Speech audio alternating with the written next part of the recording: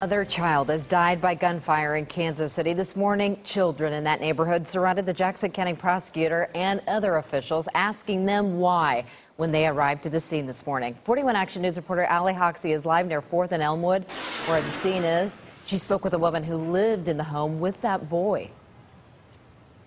Amy, that's right. Police say it was a gunshot wound to the head that killed that 4-year-old boy. Police were at this home behind me for hours wrapping up their investigation, and they just wrapped it up. Today I spoke with a woman who lives in the home and who watched everything unfold.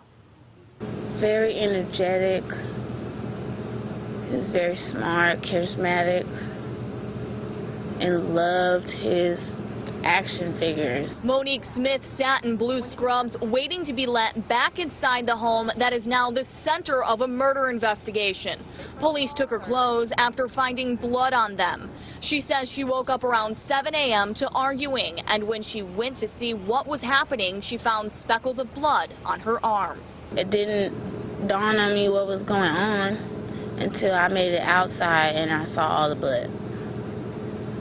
And that's when I noticed, okay, he really did get shot then. Police arrived. They saw the mother of the child cradling her son. The boy was rushed to the hospital where he died a short time later. Smith says she does not know who shot the boy. I don't know who did it.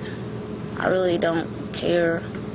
I just care about the fact that my nephew is gone. She says the shooting happened in the bedroom. Police took the mother and boyfriend into custody for questioning. Smith says all she wants is to see her best friend make it through this terrible tragedy. To have 2 kids less than 24 hours ago, and now you have one, that dramatic change will mess up anybody.